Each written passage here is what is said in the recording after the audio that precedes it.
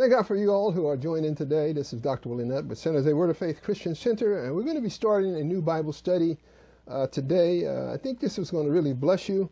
The title of the message is going to be Glorifying God. Let us pray. Father God, we thank you for those who are chimed in today. We ask that this program will be a blessing to them, that they'll learn some things that they were not aware of, Lord God. I ask for the anointing, supernatural recall of your word, that no flesh might glory in your sight.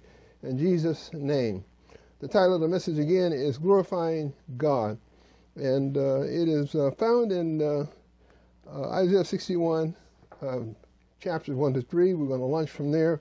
It's a message that probes the benefits that comes to us from glorifying God. A lot of people don't stop to think about that. We're more concerned about how God glorifies us and blesses us. But if you want to receive the full bounty that God has for you, you need to learn how to praise, adore, and to glorify his name. And probably the best place to talk about this is, as I stated, Isaiah chapter 61, verses 1 through 3. And as we always do, we'll be going from throughout the entire Bible. I'm not a one scripture pastor. I believe that the entire Word of God that relates should be declared as appropriate. And so we'll be going to various other places in the Word of God too, to make sure you have a thorough knowledge of how we glorify God. Let us read Isaiah 61, chapter 61, verses 1 through 3. It reads as follows. It says, "The Spirit of the Lord God is upon me." And of course, this is Isaiah speaking prophetically. And actually, he's talking about Jesus Christ, the Messiah. And he reiterates this when he gets in the book of Luke, the 4th chapter, verses 18 through 19. A portion of what we're going to read today is recited by Jesus Christ in reference to himself. So actually, Isaiah is talking about the Lord Jesus, and also, by implication, he's saying some things that pertains to we who are believers today who follow the Lord Jesus. So let me read again. Isaiah 61, verses 1 through 3. "The Spirit of the Lord God is upon me, because the Lord has anointed me to preach good tidings unto the meek. He has sent me to bind up the brokenhearted, to proclaim liberty to the captives, and the opening of the prisons to them that are bound." Second verse, "To proclaim the acceptable year of the Lord, and the day of vengeance of our God, to comfort all that mourn." Portion of that scripture is not going to be fulfilled till the end of this age, but I'll point it out at the appropriate time.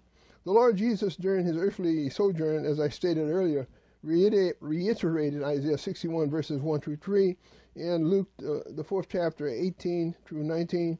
I may, as we go through this study, actually recite that. But you can go there yourself and read it. And you'll find that it is quite similar to what was prophesied here from the mouth of Isaiah the prophet. So here he says, "When he stood before the Jews gathered there in the synagogue on the Sabbath day," later on during his earthly sojourn, Jesus recited these words that we just read. He quoted just the first two verses of Isaiah, letting us know through the prophet Isaiah Christ's purpose for coming to the earth realm as the Messiah. So we're going to focus on his purpose for coming to the world as the Messiah. And then later on, we may, as we get to the end of this session where we talk about glorifying God, talk about the other aspects of this opening verse. I want to continue with the words of Isaiah in the 3rd verse, Isaiah 61 and 3, which was not quoted in Luke, the 4th chapter, verses 18 through 19. It says, "To appoint unto them that mourn in Zion, to give unto them beauty for ashes, the oil of joy for mourning, the garment of praise for the spirit of heaviness, that these are those who mourn in Zion," and we'll talk about that momentarily, "might be called trees of righteousness." Really, he's talking about we who are believers today, that we will ultimately be called trees of righteousness. The planting will be the planting of the Lord. So we're like plantlings, or trees, that he might be glorified. So we are the trees of righteousness, the planting of the Lord, that we might be, that he, notice this, the planting of the Lord, that he might be glorified. So the Lord gets glorified from we being planted as trees in his garden. Oftentimes when we examine the Word of God, we are seeking to find scriptures that promises for achieving a life of abundance and blessing. although it is true that the blessings in the Word of God are the believer's legacy. So it's true that the blessings that the Lord has mentioned in the Word of God throughout the Testament, the Judeo-Christian Bible, are primarily for us, that we can have an abundant life and a life of blessing. Although it is true that the blessings in the Word of God are for us, there is a symbolic relationship, a symbiotic, let me say it again, symbiotic relationship that occurs between the recipients of God's grace and God. So there's some benefit that goes back and forth, mutual benefit for those who are believers, and also the Lord is receiving benefit too in us glorifying Him for the things that He does in our life. This means that when you exercise the Lord's word, causing the fulfillment, His fulfillment in our life, God receives glory. So whenever our prayers are answered, it glorifies God. And of course, Jesus says if we abide in Him, His word abide in us, we can ask what we will, and it shall be done. For by this the Father is glorified. And he quoted this in the book of St. John, and I believe it's the 15th chapter, in the 7th, and then he gets into the 8th verse as well. And so if we abide in the word and the word abide in us, we can ask what you will, and it shall be done. And it said, for by this the Father is glorified.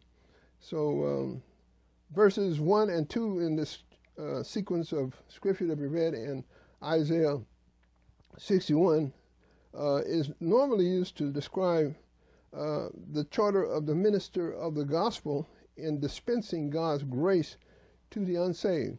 Today, instead of focusing on the gospel in respect to the lost, I would like to exercise the benefits that are available to the believer and the attendant glory that is brought to Father God. Notice, again, a symbiotic relationship, mutual benefit for God and for us when we receive the answers to our prayers. When believers receive the answers to their prayers, the prophet Isaiah continues his scenario saying again, Isaiah 61 and 3, said, to appoint unto them that mourn in Zion, to give unto them beauty for ashes. Thank God for that, beauty for ashes. The oil of joy for mourning, reiterating what we read earlier. Faith comes by hearing, and hearing by the word of God. That they might be called trees of righteousness, the planting of the Lord, that He might be glorified. It describes a list of things here in Isaiah 61 and 3, that the minister of the gospel, under the auspices of the Spirit of God, will appoint to be in the lives of those who mourn in Zion. But before we examine the list, we must ascertain who is being referred to by the phrase, them that mourn in Zion. I used to wonder about that years ago. I just started studying the Word of God, and I was wondering if this is only for the Jews, or this is for the Gentiles, or who exactly is he referring to here? In the Hebrew, the word Zion literally means a mountain of Jerusalem. So a Jew hearing this would say, oh, a mountain of Jerusalem, derived from a root word, notice this, meaning guiding pillar, guiding pillar. If you think about the exodus of the children of Israel from the land of Egypt, the land of bondage, there was a guiding pillar by day, and there was a pillar of fire by night. We'll say more about that in Isaiah 48, chapters 48, verses 1 through 2. We used to sing this in one of our ministries quite a bit. Some of you probably heard it too. It's Psalms 48, 1 to 2, and it reads as follows: great is the Lord and greatly to be praised in the city of our God. It's talking about Jerusalem, the city of our God. The habitation of praise. In the mountain of His holiness. That's where it is. It's in the mountain of His holiness. Beautiful for situations. The joy of the whole earth is Mount Zion, the pillar. I want you to think in spiritual terms. I told you it means a guiding pillar. If you're in the guiding pillar, the pillar of cloud by daytime, you're in the presence of the Lord by daytime, the pillar of fire and the pillar of fire by night. You spending your time there, dwelling in the presence of the Lord. Praise God. Then this chapter 48 verse 2 will be true for you. Beautiful for situations. The pillar of cloud by day, the pillar of fire by night. The Lord can handle, the presence of the Lord will handle every situation you encounter as a child of God, one who's committed to Him and the one who's committed to receiving the bounty that he has and committed to glorifying his name and praising him in the way in which you live. So let me read it again. Second verse here. Psalms 48, 1 through 2.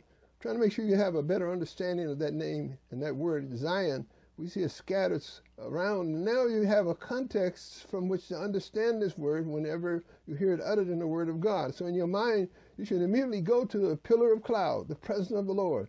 Zion represents the presence of the Lord, the abiding place to the child of God. Should stay and live. And then the other meaning of that, a pillar of fire, praise God, in the presence of the Lord. So in your daytime challenges and in your nighttime challenges, in the times where you can see and understand what's going on, in the time you can't see anything, because the nighttime is dark, you can't see what's going around you. But by being in the presence of the Lord, you know that you're going to be okay. You're in the hands of the Lord. Let me read number 2 again. Beautiful for situations. That's because you're in his presence. The joy of the whole earth. Some of us need some joy today. You're in the presence of the Lord. There's joy unspeakable and full of glory, but sometimes we forget because of circumstances and challenges of life that overwhelm us for a period of time. And regardless of who you are as a child of God, there will come circumstances and situations which may cause you to stumble a little bit for a few minutes, but you have to do like Samson. We're going to talk a little bit more about him, which means sunlight, a type of the child of God today. He shook himself when he got caught up in circumstances that were contrary to what he knew the Lord had for him as a believer. Let's read it again. Psalm 48 and 2, the latter part there. Oh, let's read the whole thing again. Beautiful for situation, the joy of the whole earth. The Lord is the joy of the whole earth. His presence is the joy of the whole earth. Mount Zion, praise God, the presence, where the presence of the Lord is. The habitation of praise is in Jerusalem, which is located in the Mount Zion. Beautiful for situation, the joy of the whole earth is Mount Zion on the sides of the north. The city of the great king. Let me just help you here. The sides of the north has to do with the place where God resides. If you could go as far as you could go to the north, ultimately you come to the place where God resides. He's God in the highest on the sides of the north.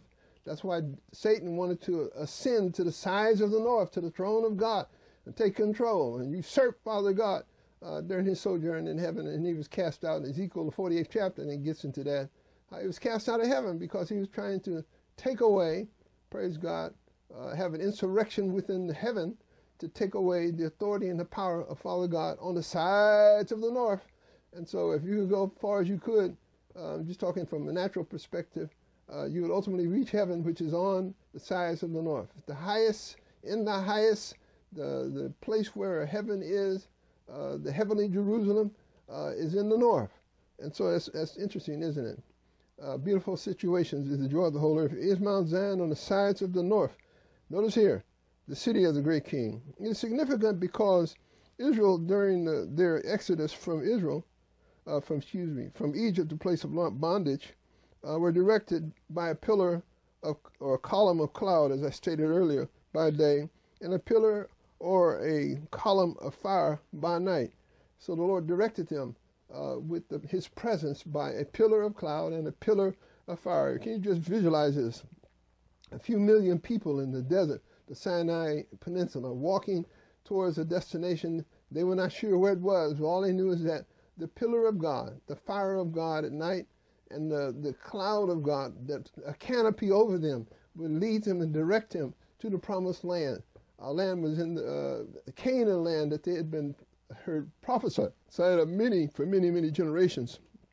Now they're en route to it, and when they left out of the land of Egypt, the land of bondage, where they had been slaves for over 400 years, and the Lord is leading them by a pillar of cloud. Can you imagine that? Just see it. And a pillar of fire. Praise God. Daytime and nighttime, the presence of the Lord was there to guide them. And they went through all kinds of struggles and challenges. And the place what they were going through and trotting, was called a terrible wilderness to the promised land. And the implication is there's all kinds of terrible things they had to encounter as the children of God before they actually reached the promised land. And as you all know, it took 40 years because they failed a lot of the tests. But ultimately, a few of them made it to the promised land, at least the next generation from the one that started out. And so in Exodus 13, 21 through 22, it's in more detail here about how the Lord led them, the children of Israel, as they left out of the land of bondage. And I want you to think and correlate this to yourselves. And the Lord took you out of bondage, and there's a correlation between the steps that you have to go through and the steps that Israel went through when they left out of the land of bondage, a land in which they had kept them under their foot for about 400 years. And now they finally released to go and travel towards the blessings that God had for them. And there was going to be some challenges they're going to have to go through and some development that was required for them to ultimately reach the promised land over in Canaan. And we're doing the same thing here. We're going through the terrible wilderness with the things that we encounter in this life, a fallen world that was brought into existence by Adam's sin in the Garden of Eden. And the devil is the god of this world. And so his people, his minions, sometimes are human. We have to deal with them in our jobs, in our workforce, in our world, in the country in which we live. I mean, from time to time, there's always some war somewhere, somebody fighting, trying to take somebody else's land, to take their resources and take control of them. They're blowing up their cities, and it's going on right now here in the world. It goes on periodically all the time. There's always some war somewhere, somebody fighting to take away what somebody else has. And that's from the beginning. If you go back to the second chapter, actually the third chapter of the book of Genesis, you'll see that it started way back with the twins, praise God, that was born of Adam and Eve, Cain and Abel. They was fighting over, he wasn't fighting, Abel wasn't fighting, he didn't get a chance because Cain killed him before he had a chance to fight over anything. And so that's the way people are. And they said, I don't like the way you've been treated. You have more resources than me, and God blesses you better than he blesses me, so I'm going to kill you. And then you won't be around to get any of the blessings God has. That's the mindset of the devil. He's a thief and he's a killer. And those who follow him, those are their aspirations. And they don't know why. It's innate within man to fight, to kill, to steal, and to destroy. The same things that are said in the Word of God. And Jesus spoke it in John 10. And praise God, that the thief comes, John 10 and 10, the thief comes not but for to steal, to kill, and to destroy. But I come that you might have life and that you might have it more abundantly. And that word there is super abundantly more. So he come to bless you, praise God. But we have the alien there, praise God, the one who's opposed to the things of God, to fight and to resist everything that God says about you, to try and withdraw you from the things of God so that you cannot glorify God in heaven. Praise the Lord. So then here in Exodus 13:21 through 22, it reiterates what I said about the Lord being the pillar of cloud, his presence following them, a pillar of fire by night, always being available to them to direct them to where they ultimately will go in the promised land. So let me read it. The Lord went before them by day in a pillar of cloud, and by night in a pillar of fire. Praise God. Notice it says to lead them along the way, and by night in the pillar of fire to give them light, that they might travel by day and by night. So the pillar of fire was there to illuminate a dark time, to get them through the night season to the next morning, to the next day. And daytime, of course, there was a canopy over them to keep them warm, and yet to direct them as they moved in the sky to the destination God had set aside for them. 22nd verse, the pillar of cloud by day and the pillar of fire by night did not depart from them from before the people of God. Now, of course, when they were ready to move into the promised land, then the pillar of cloud ceased and left. But for all of those 40 years, the presence of the Lord was there to guide them and to lead them to the goal that God had for them over in the promised land. The implication to we who embrace Jesus as Lord, that we are following the guiding presence of the Lord Jesus, the presence of God. And here in St. John 16:13, the Lord Jesus is making reference to some of this. He says, howbeit when he, the Spirit of truth. So we're talking about the Mount Zion. We're talking about the guiding presence of the Lord in the day and night, which is a reference really indirectly to, it's a type of the Holy Spirit who leads us and guides us. And so here the Lord reiterates it in St. John 16:13. So often, I talk in code and people say, what is he talking about? Zion? We don't have no Zion. Yeah, we do. We have a Zion. Praise God. We have a accompanying pillar that's always with us, a presence from Father God, and that presence is no more, is the Almighty, the third person of the Godhead, the Almighty Holy Spirit. And this is what Jesus said about him. It says, howbeit when the Spirit of truth is come, he made this statement when he was living in his earthly body during his 33 years here in the earth realm. Actually, he mentioned this in the last 3 years of his time here in the earth when he was about to be ascended on high. But just before he was ascended on high, he prophesied to those who were his disciples, his apostles and his followers. And this is what he said to them again in St. John 16 and 13. Howbeit when he, the Spirit of truth, is come, he will guide you into all truth. So at this particular juncture, the Spirit of truth had not come into the earth realm, but Jesus indicated that he was going to come. For he shall not speak of himself, but whatsoever he shall hear, that shall he speak. And he will show you things to come. So he said the Lord can look over the horizon. Indeed he does. And he will direct you in terms of the steps you need to take. Just as he did with the pillar of cloud and the pillar of fire when the children of Israel were in their earthly sojourn, leaving from the land of bondage, anticipating the future that God had for them in the promised land in Zion. So here it says, let's read it again. Jesus speaking, letting us know that when he leaves, he's going to not leave us comfortless, but he is going to send us the mighty Comforter, the Almighty Holy Ghost, who's going to function just as his presence functioned back when the children of Israel were in the wilderness. St. John 16:13. Howbeit when he, the Spirit of truth, is come, he will guide you into all truth. So the Holy Spirit will guide us into all truth. Whatever the truth of a matter is, that's ultimately where the Holy Spirit will lead us. That's why we need to lean upon him and let him direct us, and guide us in our walk here as human beings and also as those who have committed themselves to the Lord and have become saved. It says he's going to guide us into all truth, for he shall not speak of himself. So the Holy Spirit does not talk about himself. And that's what's wrong with people, human beings, is we're so busy worried about who we are and how people see us, we forget about our charter. The third person of Godhead is a servant. He works, praise God, with the Father and with the Son to make sure that eternal redemption is fulfilled here in the earth realm. But whatsoever he shall hear, the Holy Spirit, that shall he speak. He only speaks what he hears from the Godhead, the Father, and primarily the Son. And the Son always hears from the Father. He said he doesn't do anything unless it's first sanctioned by his Father. So basically, even if it's just the Son speaking, he's also hearing from the Father, because Son doesn't say anything until he hears the Father sanction it and then declare it. So he follows the Godhead. And there's three that bear witness in heaven.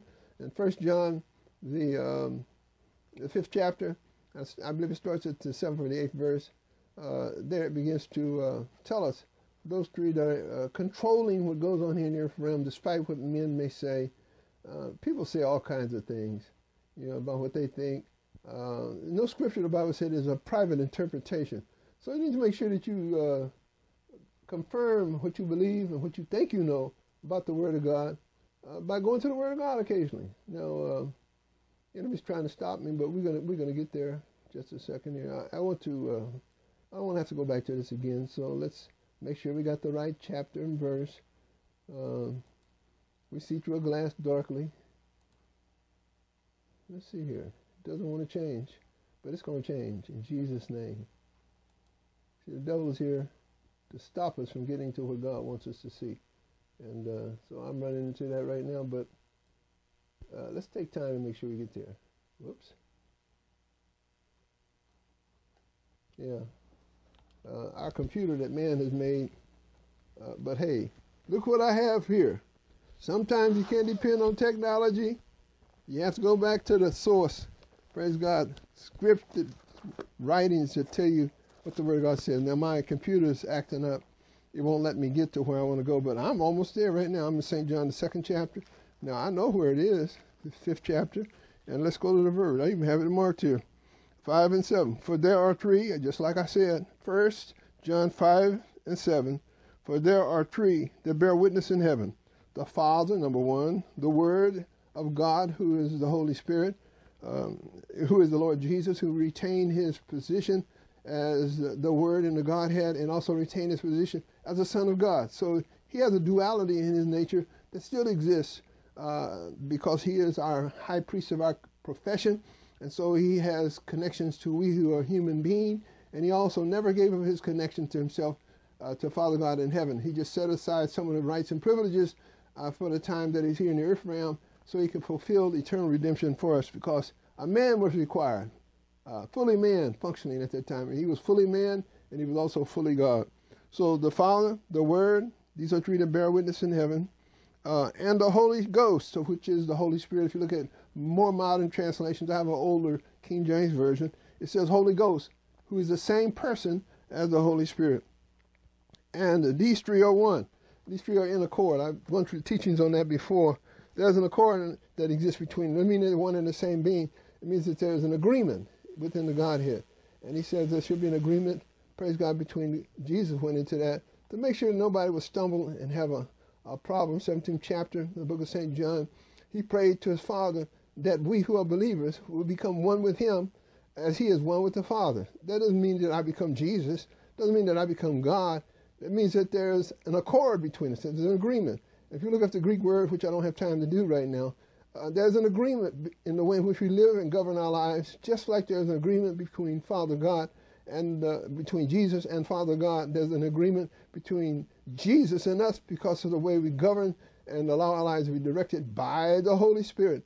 Praise the Lord. So they're not one and the same beings, but they exist, and they all three of them, Father, Son, Father, Word, because we're talking about deity, and the Holy Spirit, all three of them are one, and they all are in accord and in agreement, and we should be in accord and agreement with them as well in our living. Doesn't mean I'm God, doesn't mean that I'm the Word, doesn't mean I'm the Holy Ghost, it just means I'm in agreement with them. So just go to the 6th chapter. I don't have time to get into that today. St. John, the 17th chapter of St. John, and it talks about the oneness there, about what does he mean? What does the scripture mean when it says that we are one with him? And so they got whole denominations set up over that one statement. And we got so many other things in the Word of God that we need to agree on. The devil does his best to drop poison wherever he can. And so you can't be ignorant when you're dealing with the Word of God. You gotta be intelligent, praise God, and rightly divide the word of truth. And no scripture is private interpretation. You can't just go on one verse. Let's look at 2 or 3 places and see in the mouth of 2 or 3 witnesses that every word be established. So I have to go elsewhere in the Word of God to make sure that what I thought I read and what I thought I heard is true. And so the Lord will sanction it with 2 or 3 other pieces of information, usually more, that what we thought we knew is correct or wrong. And so you have to drop and be more humble and realize that we're not 100% perfect in everything that we do. I'm pretty smart, but I don't know everything. The Bible says we see through a glass darkly, so I can miss it too. So we need to go back and check and double check 2 or 3 words spoken about certain things we think we know until we finally have an accurate view of what the Word is saying. That's why I'm a word man. Those who listen, he already got this word. Well, it's the only thing we have. I mean, what else is going to govern you? What else can tell us what the mind and the heart of God is? Yeah, the Holy Spirit, but he agrees with the Word. If you don't read, you don't even know that what he's telling you is in agreement with the Word because you're not reading it like you should. And studying and meditating on it day and night to observe to do all is written therein. Then shalt thou make thy way perfect, and thou shalt have good success. So, I tell you, we keep getting back to the instruction that was given to Joshua when the Lord launched him as a leader of Israelis. Praise God, after Moses had died. And the same thing's true for us. We need to meditate on the Word. Make sure we understand fully. You may have a PhD. I have a PhD. But I wouldn't dare conclude I know everything. I'm smart. I read it one time. I got it. No, you need to read it over and over again. See, faith comes by hearing and hearing and hearing repetitively the Word of God over and over and over again. That's why, so many scriptures. I had some folks that used to attend our church years ago. So I heard that preaching about 10 years ago. Yeah, but you must not have got it. Or you want to go somewhere else that was teaching less. Praise the Lord. And I listened to them and sort of smiled. And I said, let's see where they're going. They left our church to go somewhere else because I preached the same thing from 10 years ago or 20 years ago. They didn't want to hear it over again. And then they go to a place that's so inferior in terms of what they declare. Very little word at all. One scripture, the whole message is preached off of one scripture. There's a whole bunch of scriptures in the Word of God. I don't see how you can make one scripture your text and not go anywhere else. because they're all dependent on each other. You have to go through the whole full thought. And to get the full thought, many times you got to read the whole chapter. And that's going to take more than one scripture. You might get excited, may make your hair raise and all of that. But after all, your natural response to what you heard, oh, that was a good message. And you ask the question, well, what you learn? Nothing. Praise the Lord. And then they get angry because you asked them, what you learn when you heard them going through their antics, their dramatics, which is good that you go through that. But when it's all said and done, was the word spoken? Did you hear something that's going to enrich your lives and make you better and draw you closer to Christ?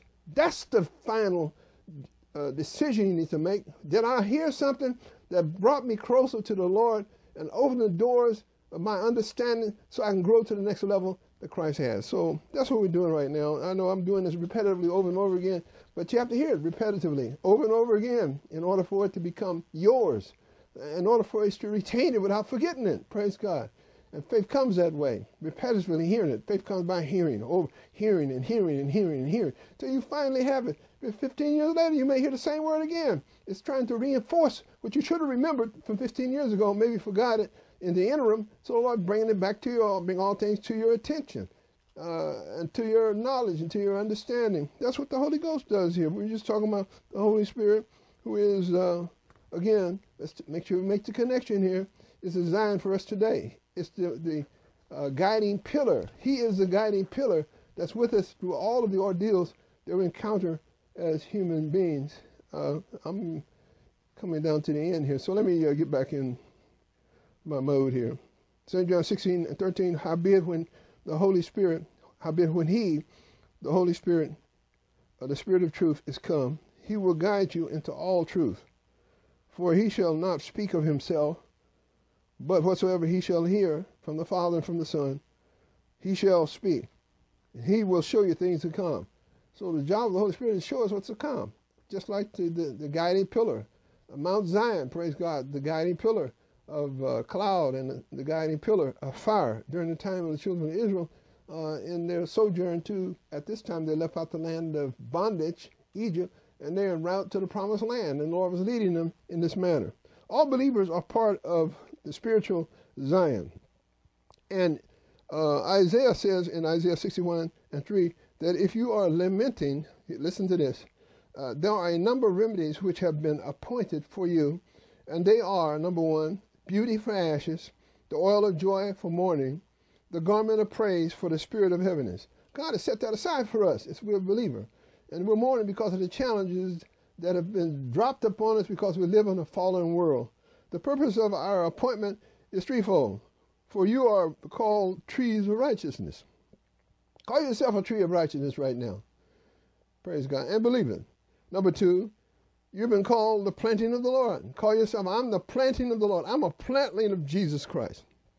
Number three, the garment of praise for you've been given the garment of praise for the spirit of heaviness. That means that heaviness is going to come.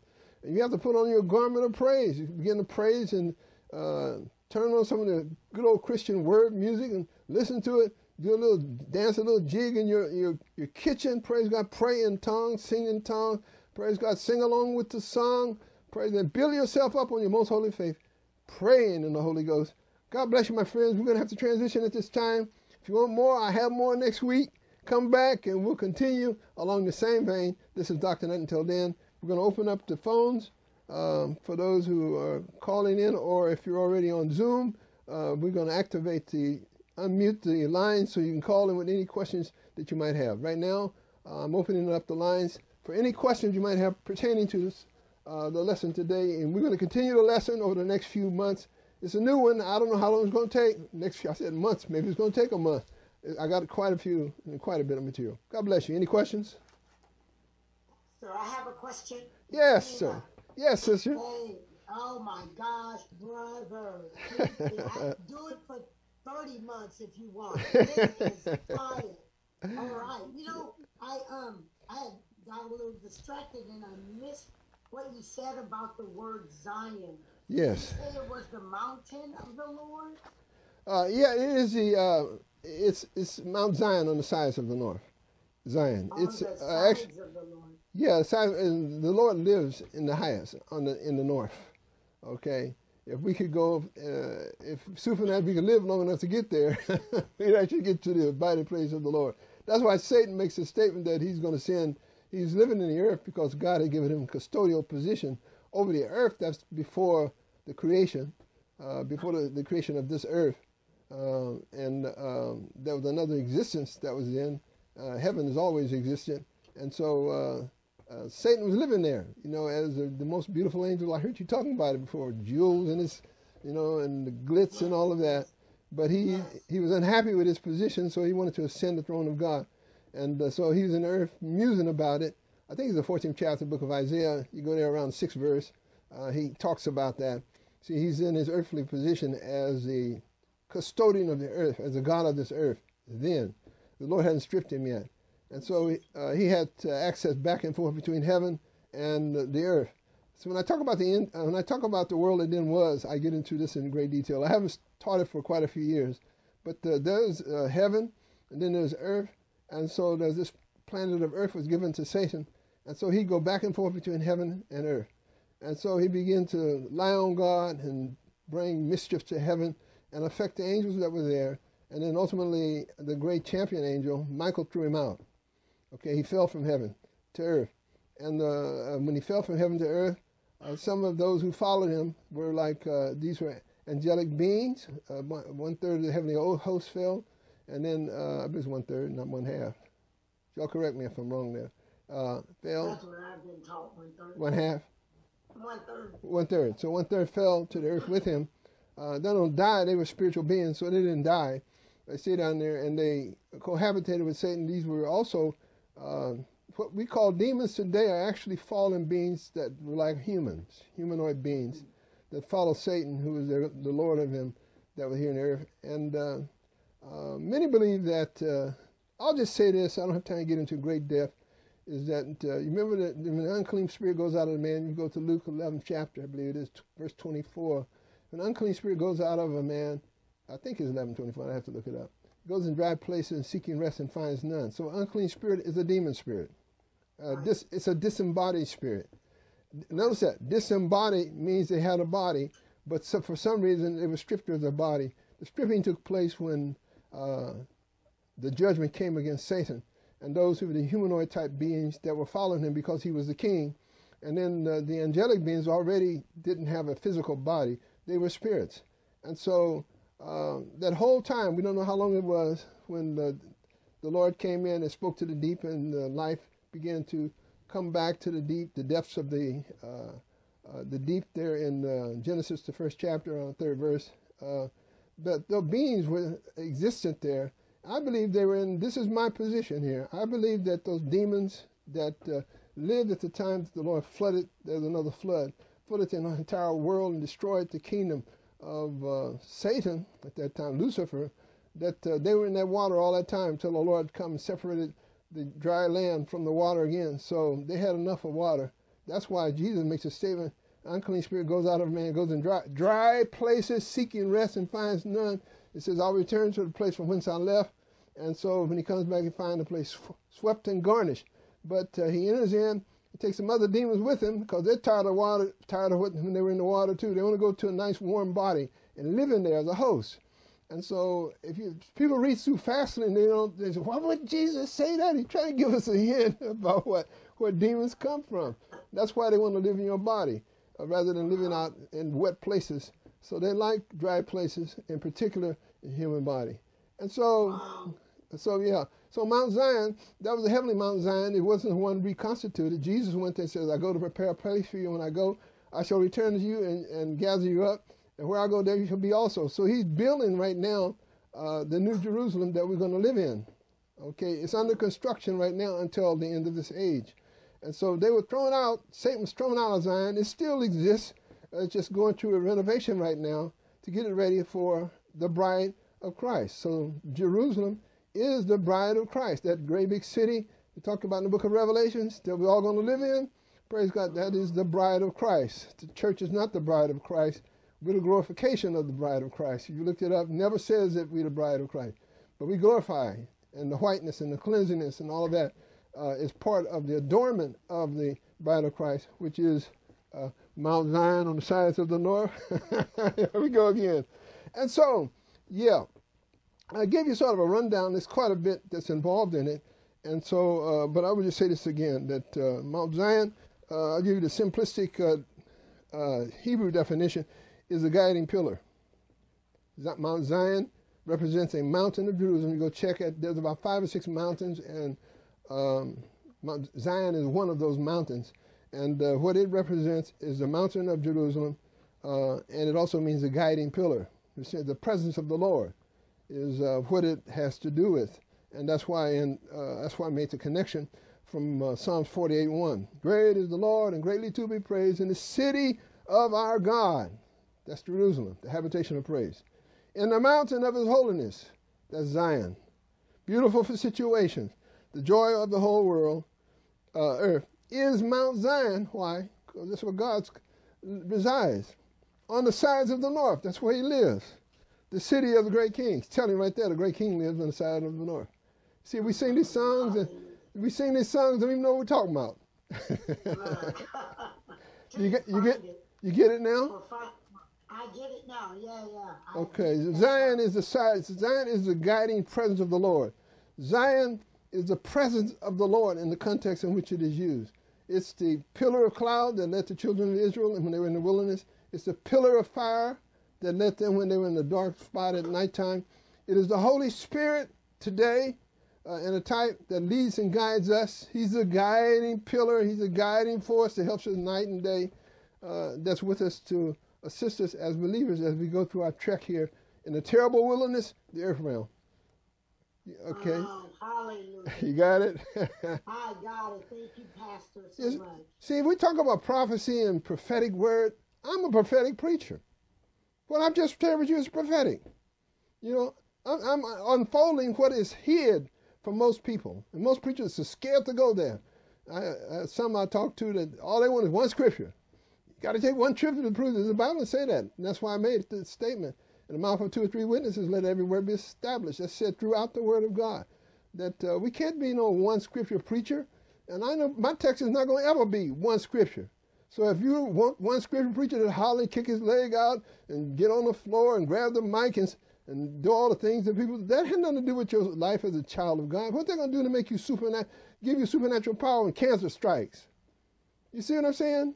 You need to know the ins and outs of what God has given you as a child of God, so you can act in faith. And then the question is, when things come that you weren't used to, well, I can't sing a song on that. Well, ain't no song. You need a scripture. You know, to deal with the problem that's confronting you, and then you have to know the scripture exists. Then you have to believe in what the scripture says, and there's no why you can believe now, because it's many years after what was said back then. And if you come back to the sermon, I'll be talking about then. What was said then was said now, and what correlation is there? What do we need to believe so we can get the full benefit that God has set aside for we as believers? I'm a prophetic preacher, so I'm going. One person told me, Pastor, I'm leaving here because I'm going to a prophetic church. I said, what does that mean? They're prophesying every 2 or 3 seconds and every 5 minutes. Y'all having a prophecy session for about a whole hour. Yeah, that's against the Word of God. The 14th chapter of 1 Corinthians makes it clear. After about 2 or 3 prophecies in a session, we have to wait till next church service. So I'm talking prophetically, which means I'm not prophesying to you as Paul was talking about. I'm speaking prophetically about what others have said has already been said. So I don't have to go invent nothing new. You know what I'm saying? I just declare what God's word says, but because it's by the Holy Spirit that I'm declaring it to, it's a prophetic utterance based on the word of God that already exists. Hallelujah. Thank you, Pastor. You got it? Thank you. I got it and then some. Okay. Hallelujah. Any other questions? We have about another, a little less than 5 minutes. But glad we took it. I'm sure people were listening. See, faith comes by hearing, so the question she asked, some of y'all needed to hear that. Now you heard the answer. Any other questions? I'll just say this and I'll let you all go. I'm not ashamed of the gospel. You know, I'm going to tell you all the innards and outwards, because I was doing fine when I was not preaching or whatever. I felt I was doing fine. And my thought was for years until the Lord got a hold of me, I'm going to go to heaven, take care of my family and myself. And if the rest of them don't want to go, they go to hell. but I'm going to try and tell them, lead them to heaven. The Lord had to change my heart, so I'm willing to open up and share with people what I knew. In fact, some of the pastors at the church I first went to who didn't subscribe fully to what I preached today, they do now, some of them, they were prompted by what I said as a young man. They had never heard it before. And one secretly came to me and said, and he's a pastor of a large church, he said, Doc, don't tell nobody else. I agree with you. I was wondering about this. I'm sure glad you brought it up in Sunday school. So from time before I even become a pastor, it's been my charter to unfold and to unveil the things that God wants his people to hear. And that's what I'm doing right now. Y'all go with God. Until next time, this is Dr. Nutt. Until then. Hello. Thank you for listening to this resource. If you would like to receive our audio DVD catalog or desire more information about our ministry, you may write to us at P.O. Box 612822, San Jose, California, 95161-2822. Or you may request information via our website at www.sjwofcc.org. We look forward to hearing from you. God bless you.